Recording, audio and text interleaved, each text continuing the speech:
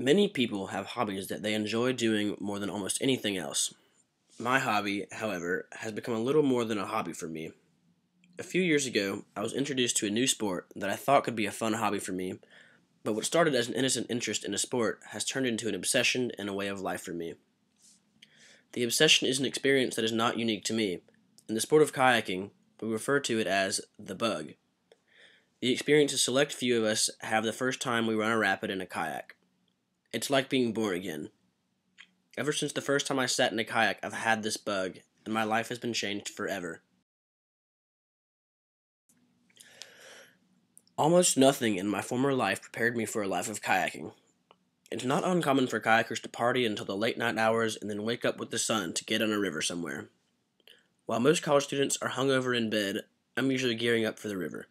It's a love-hate lifestyle we lead, with all the early wake-ups and miserable cold mornings.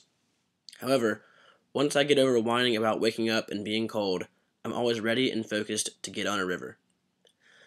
The highlight of my kayaking career so far was traveling to Chile with my boarding school.